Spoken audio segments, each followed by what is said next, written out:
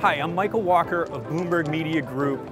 At CES this year, NTT is introducing IOWN, the innovative optical and wireless network, which promises to create a smart world for the future.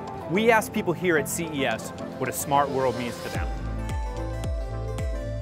Interconnected, interoperable, self-sustaining world. That's smart. A smart world is a world that is connected. Everything is simpler. It's just basically making things easier for us.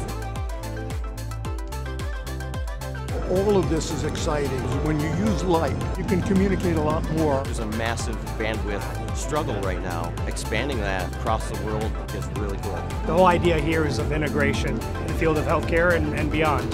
The efficiency is something that the cities need. The endpoints are the coolest, I think. It's important that these things are actually developed.